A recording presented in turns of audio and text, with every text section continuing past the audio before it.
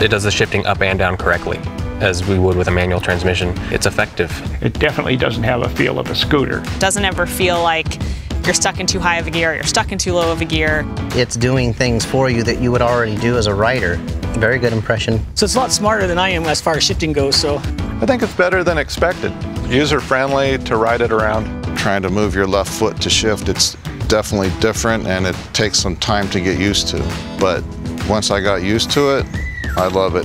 It's notably faster than I can shift a motorcycle. You feel it when it shifts, but it's smooth the whole way through.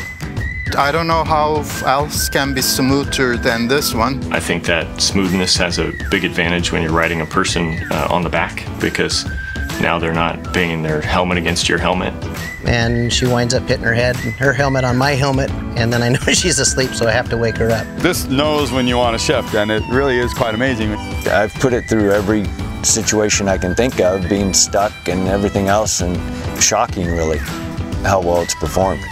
That's really good shift pattern for the kind of riding that I do.